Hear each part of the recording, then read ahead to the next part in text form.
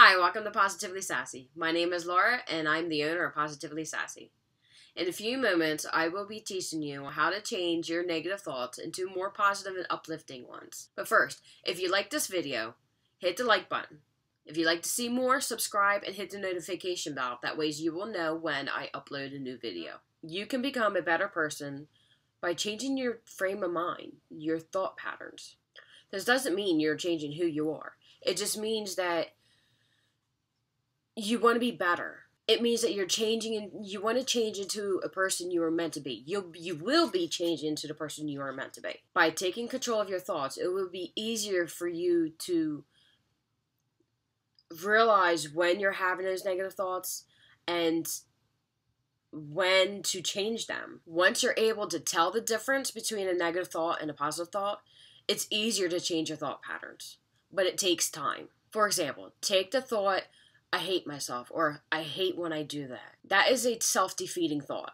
So by changing it into a more positive, or realizing, first you have to realize that you have this thought. And once you realize it, then you can change it into a more positive thought. I do this myself.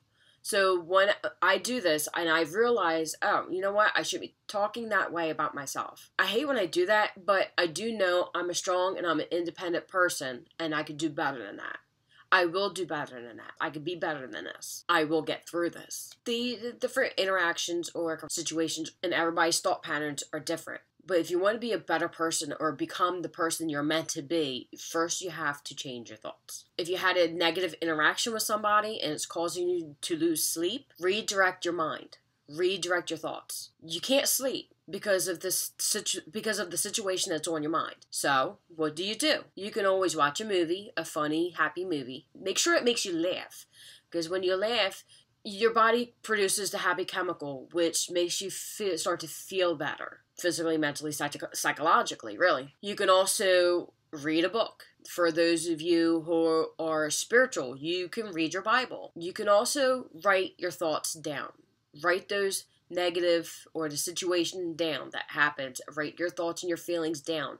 Get it out of your head. Write it down on a piece of paper. So there it is. Push it away. Okay. That way, if you do read a book or you watch a movie and you finally go back to sleep, those thoughts won't come back to your mind because you wrote them down. Now, if they do happen to come back, again, just keep writing down your thoughts. Keep writing it down. Now, when you write your thoughts down, put it away.